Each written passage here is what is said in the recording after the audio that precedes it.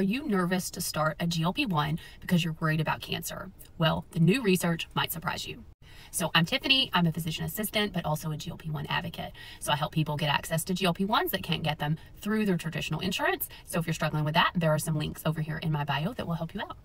So here is what the most recent data shows from 2025. So this study looked at older adults with type 2 diabetes and that have been diagnosed with cancer. People that took a GLP-1 drug had a whopping 40% reduction in their risk of dying versus people that were on different diabetes drugs.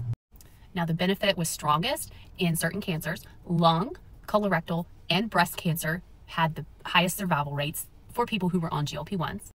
So this is crazy good news, but why? Why is this a thing? And the reason is that GLP-1s do more than just lower your blood sugar. One thing they do is that they lower your resistance to insulin, and insulin resistance can actually fuel cancer cells. They also lower overall bodily inflammation, and chronic inflammation plays a very important role in fueling cancer and the growth of cancer cells. So when we lower inflammation, this also helps limit the growth of cancer cells.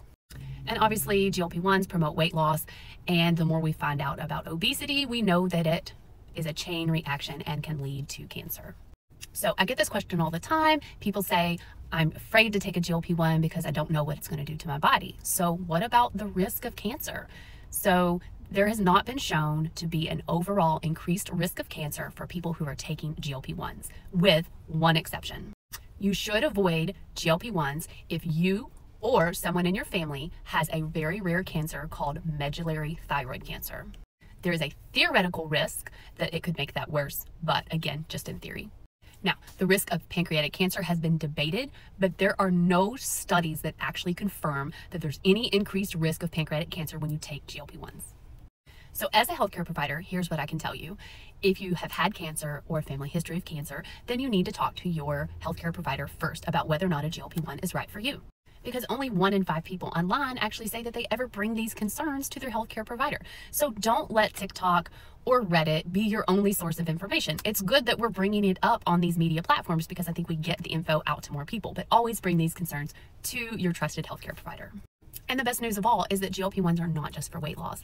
We are finding out every day all the amazing things that they can do for your body, and it looks like that people with cancer, it is helping them live longer, healthier lives.